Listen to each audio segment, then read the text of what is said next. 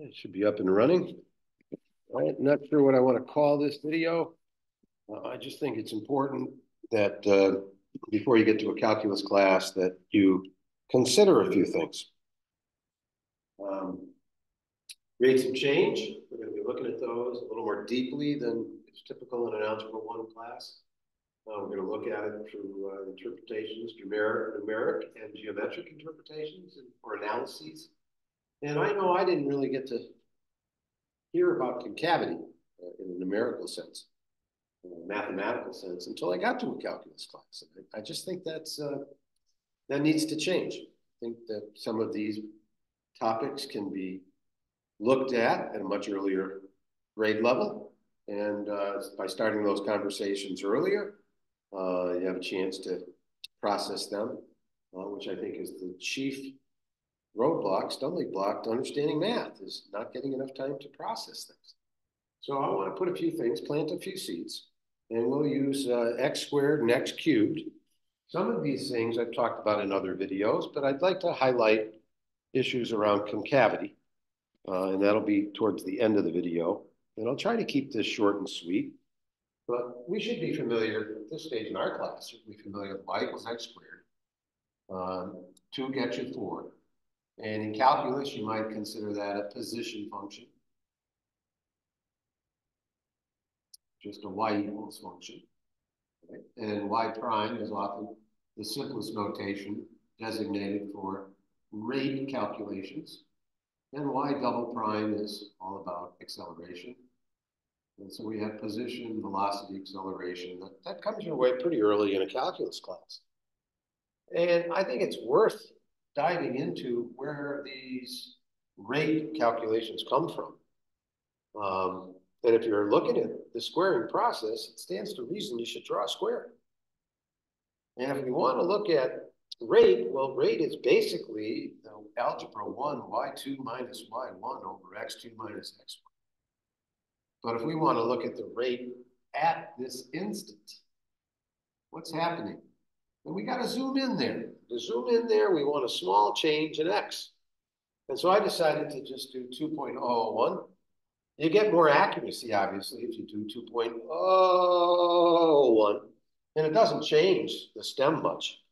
I think that the drawing, here's a increasing dimension of 0.001 from 2. That made it a little bit bigger on the right and a little bit bigger on the upper left. And so that's going to give me new area. And that new area is that. However, I'm reducing it. I'm just approximating it to be 4.004. And so how much did my dimensions change from 2 to 2.001? 0.001. So let's put that here, 0.001. And that's being divided basically into 0.004. So what I've really done is added a layer.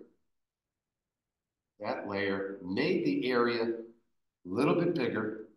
And there's a little error in that calculation. And it's over here on the cusp on that corner. But we can push that error so far out to the right that, here's your basic change, 0.004 divided by 0.001. And that is a 4-to-1 rate of change. So if we were to draw a tangent here, that tangent would be going up at 4-to-1. And that's the drawing that goes with it. And we can change that to a 3x3. 3x3 gets us 9 units of area. And if we look at that, then I can add another decimal place to kind of talk about what I was talking about earlier. 3 gets you 9, and 3 point, I'll add one more decimal place. That's going to get us 9.00060001. And now I've got a little more accuracy.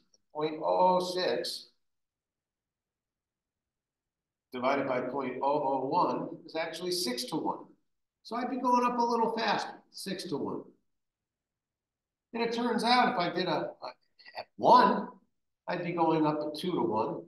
And at 0, well, you can see it's pretty flat there. I'm not changing at all. 0, 2, 4, 6.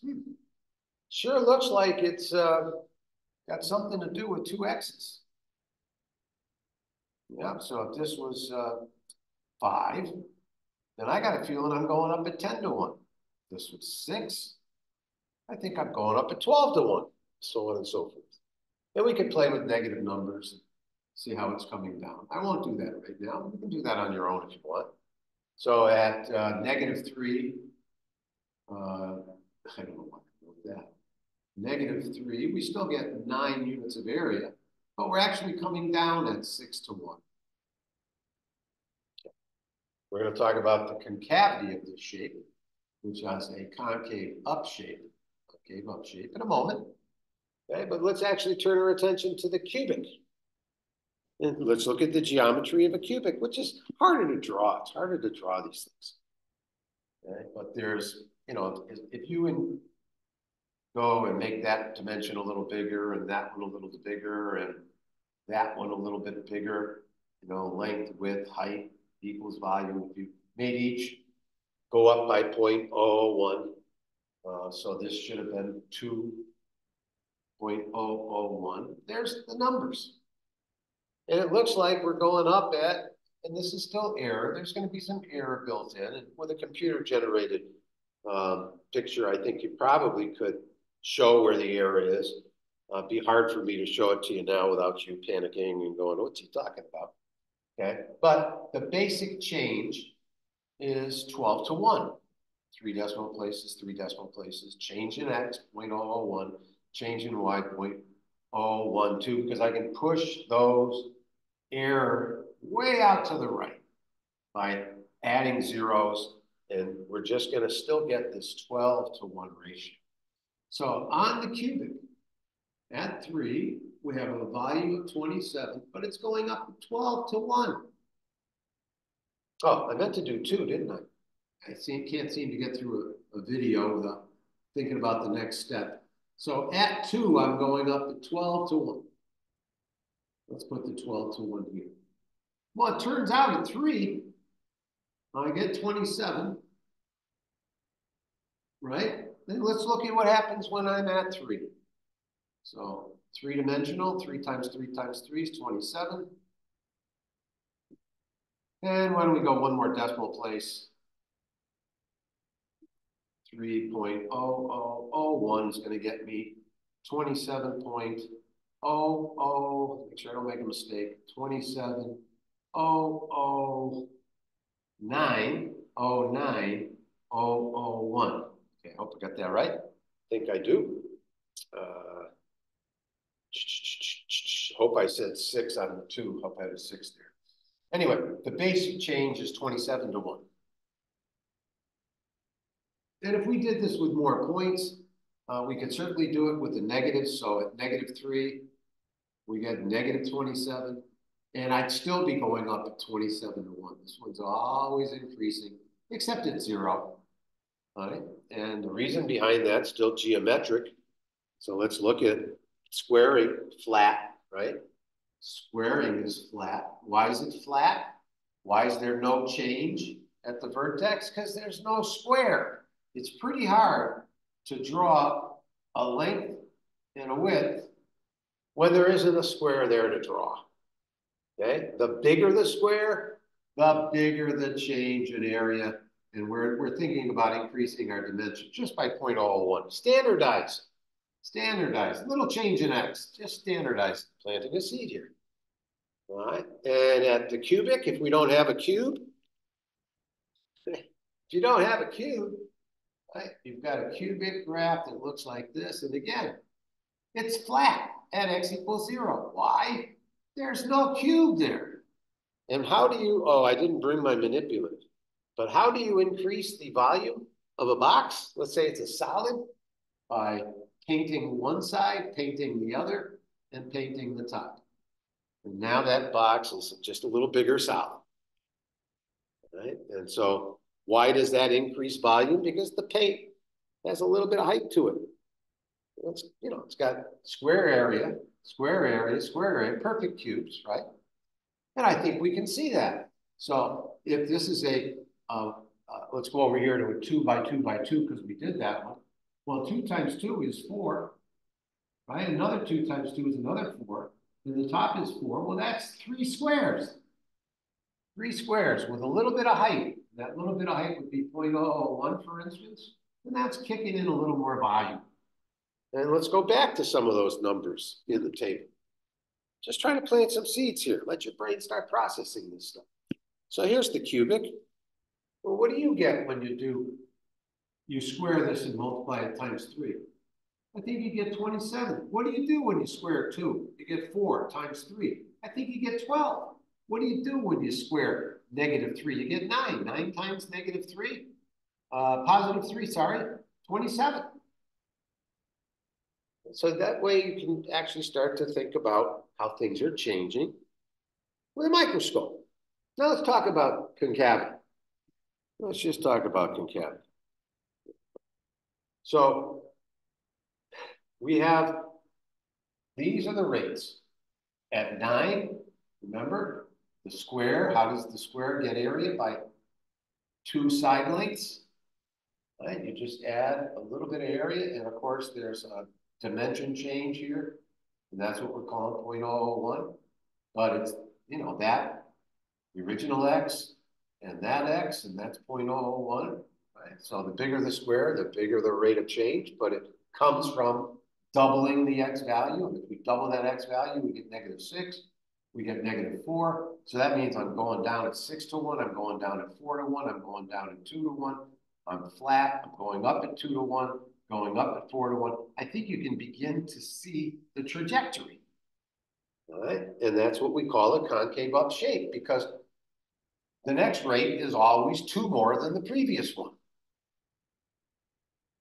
Okay, so therefore we're got some acceleration here. Acceleration. Whereas with the cubic, what are the rates doing? Well, they're always going up for one thing. How much did they go up here? On average, what is that? 19 units. So I'm going up at 19 to 1. And then from -8 to -1, I'm going up at 7 to 1 on average. And from -1 to 0, I'm going up at 1 to 1. And at 0, I'm actually 0. I'm not going up at all. And then from 0 to 1, I'm going up at 3x squared, right? But I'm doing average rate of change. So I'm going up 1. What's the average rate of change from 1 to 8? 7 units. You've got some symmetry here, right? And then you're going up 19 to 1, and I hope you can get a feel for little deeper feel for the cubic. Now, there's a big difference here, because from 19 to 7 to 1, that's different than 1 to 7 to 19. This over here is a vroom, vroom, vroom, vroom, vroom, vroom. That's acceleration. That's acceleration. We call that concave up, right? Whereas over here, I'm going up, right? But less quickly. We call that concave down. And when you start applying calculus to physics, you're going to start with, you know, some basic physical situations. Position, where something is at. How is it changing at that instant? What's the rate of change at that instant? And what's the acceleration? You know, is it going to be going faster a moment later or slower? Okay, so those are just some things that I think you want your brain to start processing now. All right, you want to start seeing those things now, not when you get to calculus. There's too many memorizations. There's a lot going on. And if you have a little understanding, just a little, it's going to help. If you want to strengthen that understanding, then go to the video, and I think you can look at it before you get to calculus. The relationship between differentiation and integration. It comes from the drawings I just started. Okay, hope that helps somebody. And feel free to comment.